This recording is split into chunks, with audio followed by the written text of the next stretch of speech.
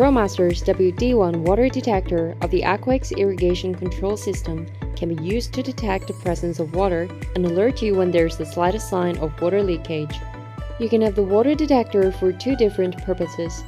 One is the leak detection, the other is watering confirmation.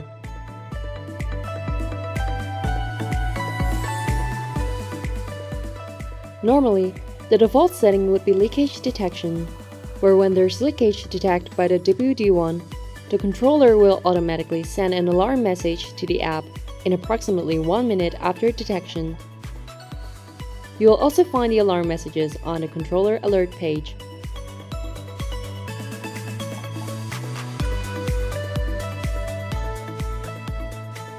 You can also assign the WD1 and use it as a watering confirmation sensor.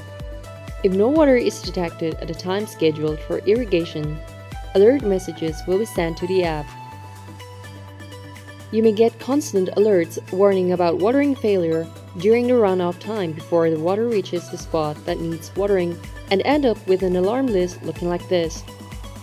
If you're not a fan of this, set a delay time on your water content detector that will allow the runoff to catch up with the detector.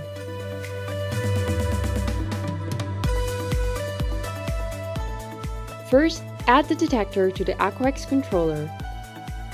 You should see a triangle with the number assigned to your water detector on the main screen. Press Enter to assign the water detector to the pump or solenoid on either the 110V or the 24V board. Once it's all done, go to the setting page, choose System, and then Water Delay Time. You can set it from 30 seconds to 5 minutes and give it plenty of time before you get an alert. And that's how you can adjust the watering confirmation time on Aqua X. Thanks for watching.